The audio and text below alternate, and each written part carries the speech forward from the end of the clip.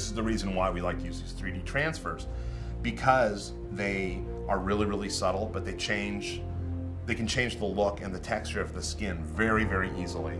We do need to pass the baton to keep this going and to keep the love we have for movies and monsters going. But it has to be to people that respect this industry, that love this industry, and want to make the coolest, most badass monsters ever seen on film, and utilize all forms of technology, be it practical, be it digital, and who knows what is ahead in the future.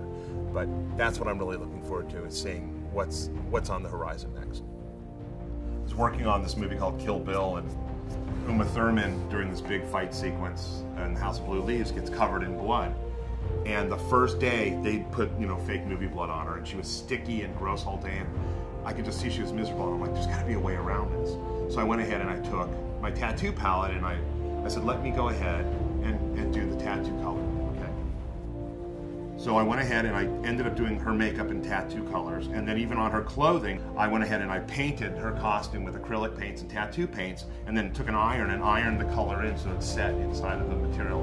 And it maintained the whole shoot. I never put a drop of blood on Uma, and she was just always had tattoo continuity blood on her and all over her clothing.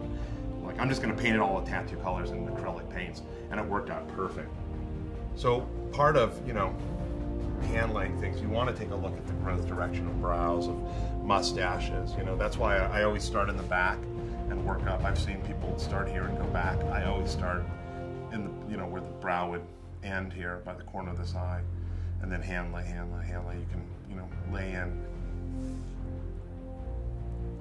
I like this really washy, stainy blood stuff. This look here, I think feels really nice.